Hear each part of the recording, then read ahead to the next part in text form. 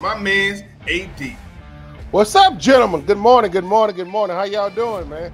Good morning. We doing good up in Buffalo. It's gonna be a tough game on Sunday, but you know you're not doing as good as you're doing in Houston right now. With those Houston Texans and the D'Amico Ryans and C.J. Stroud and Tank Dell and all those guys you highlighted in the preseason finally coming to fruition. So, AD, can you please tell us about those Houston Texans and anything that surprised you, or what can we expect moving forward from those boys? It was a huge game on Sunday. Yeah, it's absolutely a huge game, man. But you know what? Here's the thing about the press conference we have Fridays with D'Amico Ryan. It's really not your typical presser. We just sort of like, you know how we like we meet up at the Super Bowl and we just sort of sitting around kicking it. Mm-hmm. That's what we do on Fridays with him. No cameras or nothing. You know, we can just sit back, everybody drop their hats, and we can just shoot questions at him and back and forth, and it's nothing recorded. But hey, remember, I'm sort of like I got a memory like an elephant. I can remember a lot of stuff, but it's unique in that way. But as far as the Texans and being surprised, yeah, I'll be quite candid with you. I am surprised, man. I think that because the last 2 years you had hired and fired two coaches consecutively 2 years in a row, and all of a sudden this was your third hire. Mm-hmm. And you got to be, just to be complete candid and full disclosure. Yeah, I'm surprised. But the thing about it, the draft picks, everything has worked out. That old adage, next man up. Mm-hmm. That to me has been the biggest surprise, because the starting offensive line, the starting five that was projected has yet to hit the field. We have yet to have that five starting offensive line yet to this moment. There's only one guy. And every week I just go by him and I told him, I say, well, if you got one more weekend, Shaq Mason has been the only projected offensive lineman that has started the whole season for the Houston Texans. Larry Matunsil and those guys, the guys that you had anticipated, they have missed time. Everybody has missed time. Juice Scruggs, the rookie out of Penn State who was projected to start. He got hurt at the beginning of this season. Then we got the young kid out of Notre Dame coming. He went down after starting. So it's just been next man up and so forth. Now, the guy who everybody I think has just been and overwhelmed with, and is C.J. Stroud. Make no mistake about it. Nobody was expecting it. I don't think nobody was expecting C.J. Stroud to be this type of, at this point of the season, 17 touchdowns, only thrown 5 interceptions, and of those 5, 3 were thrown last week in a win that the defense had to go ahead and bring it home, bring it across the finish line. 62. He's hitting about almost 63% of his pass completion with a quarterback rating at 99.3 as of today, as it stands right now. So, I mean, if you expected a rookie quarterback to come in and the thing about it, he has locked in and really when you think about it, and I'm gonna go back to those 3 interceptions last week. One of them I know, and 2 of them went to the same receiver, but it was one of those routes that it was an out route that the DB stepped in and caught it on the out route. The other was going, and both of those particular interceptions was going to Nico Collins, who's probably the tallest receiver out of the group.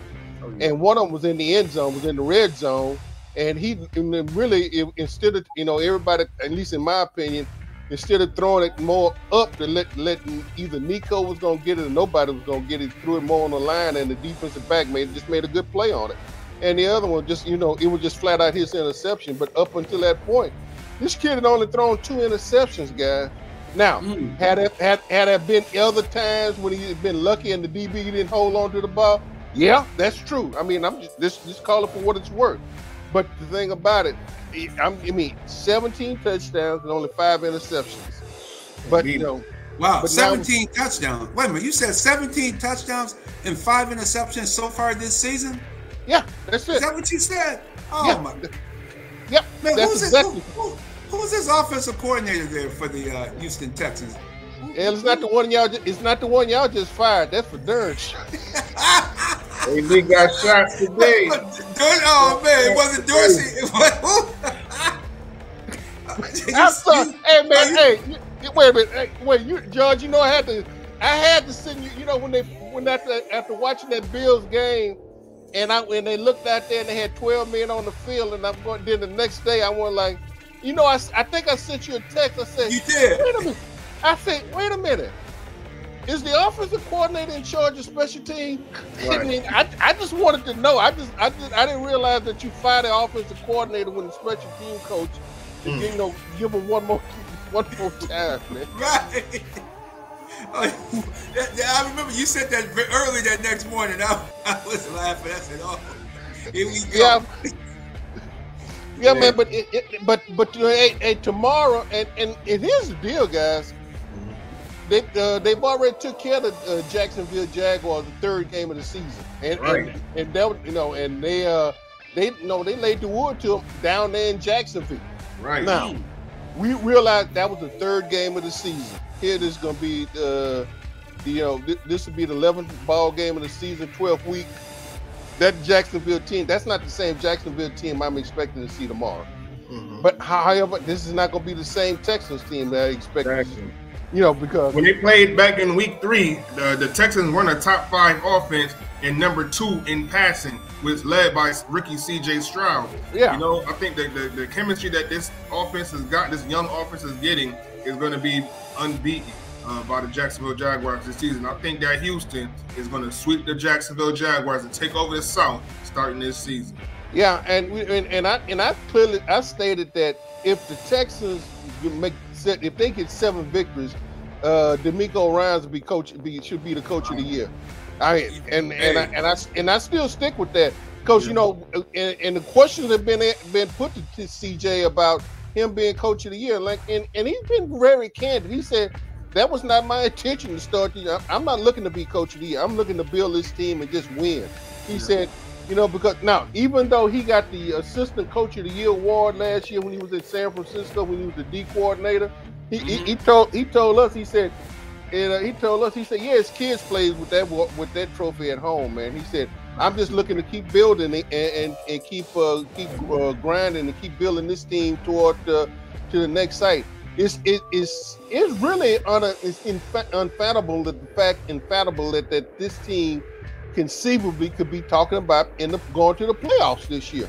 Right. Really? Can you tell us a little bit about Tank Dell? You mentioned Tank back in August. You came on right before the season kicked off and talked about the Houston players to keep an eye out. And Tank Dell, man, some of my people took him on their fantasy team, and they're glad they have. Tank Dell also, and the former Buffalo Bill running back Devin Singletary, who the people in Buffalo said couldn't run with the football. Can you tell us about what the these guys? He couldn't play.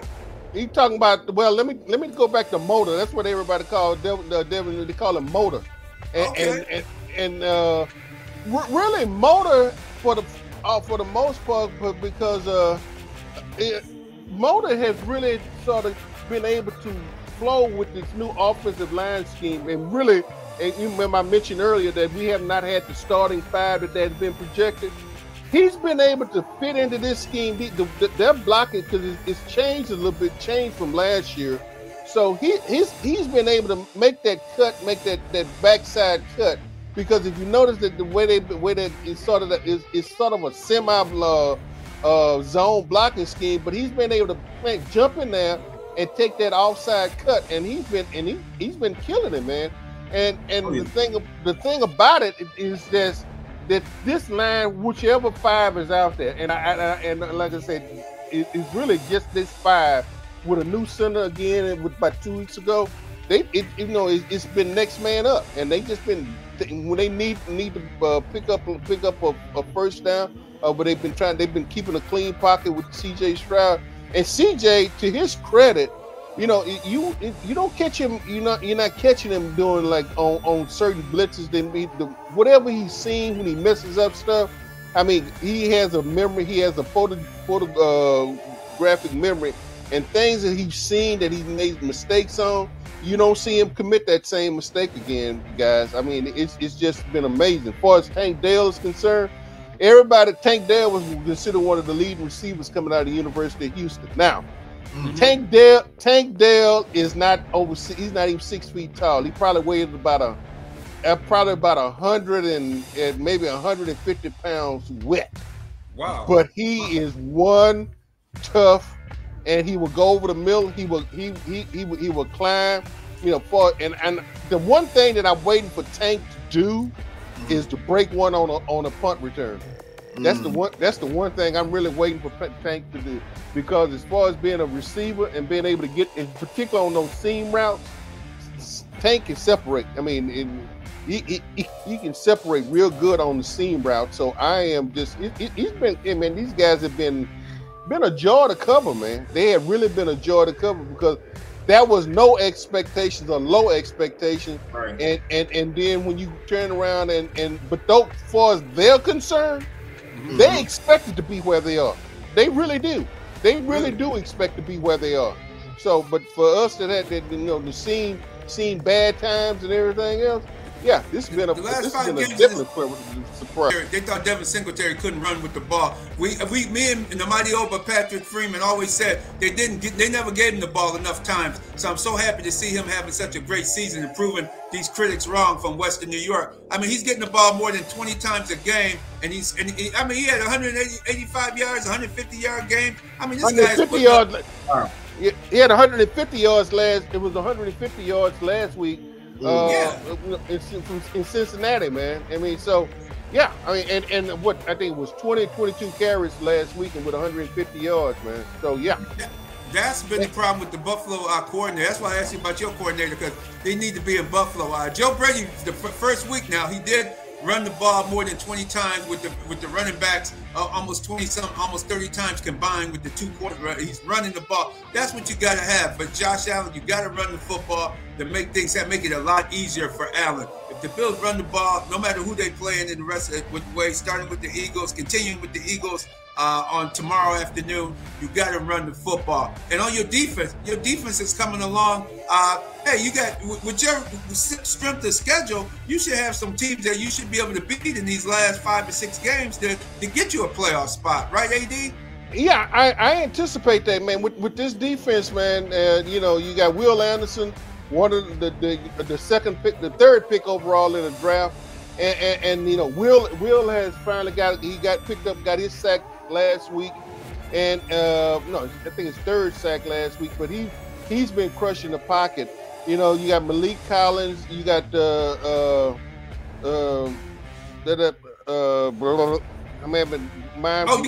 got my favorite player. My favorite player is Sheldon Rankins.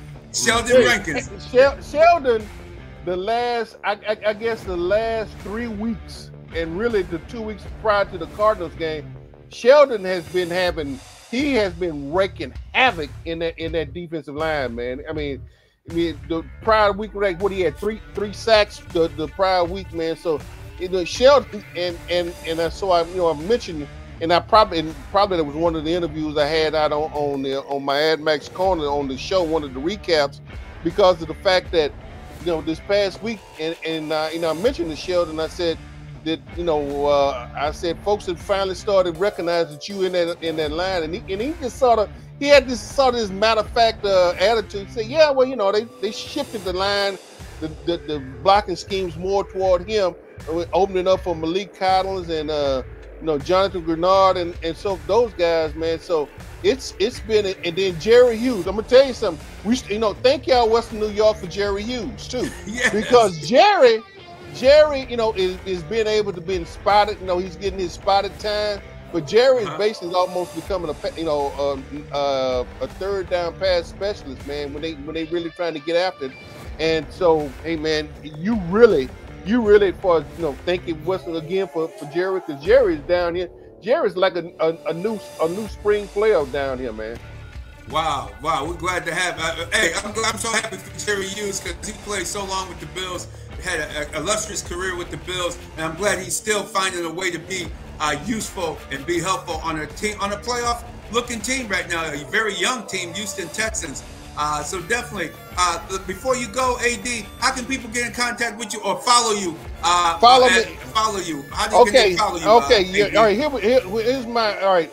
AD_more64 on X, Twitter, or whatever Elon Musk is calling it this time. Formerly X, formerly Twitter, now X. It's the AdMax Corner on YouTube. I'm on Facebook and also on Instagram. It's the AdMax Corner. So those are some of the social media spots that during the game and post game that you can find me on, George. And really appreciate it, bro.